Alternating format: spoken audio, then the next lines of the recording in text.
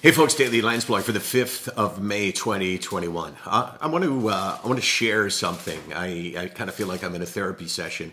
And I want to share it with you because I don't really have anybody else that I can share it with. And that's not necessarily a bad thing. In fact, that's a good thing because that means that the people around me can't understand me and I don't want them to understand me. But, you know, I was thinking today when something in my life happened that really called for me to feel some sadness.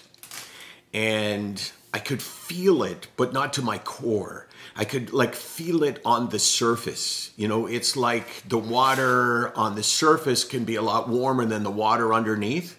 So it's like I felt this warmth of a feeling, but inside I still felt kind of cold. I kind of feel like I needed to say that, you know, I do give up a lot by being on medication. This has nothing to do with the illness. This has everything to do with the medication. And I do feel like there's a feeling of numbness, which I'm willing to put up with. So I'm not questioning my judgment on being on medication, and I'm not saying that you shouldn't turn to medication if you need it. But I'm saying that it does come with a price, and it's not a small thing, and it's not something that if people say, oh, you know what, don't worry about it. If you say I'm legitimately concerned, or somebody I know is legitimately concerned about going on meds, I understand that because I feel like I do miss out. I feel like it does take a toll on me and that it does have an effect on me.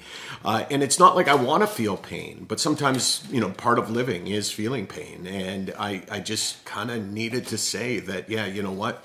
It does come with a price. I'm willing to pay the price. This is not the illness. This is the medication. And yes, it gave me my life back. I don't in any way, I don't begrudge myself that, and I don't blame the medication for this, even though it'd be kind of foolish to blame medication for anything.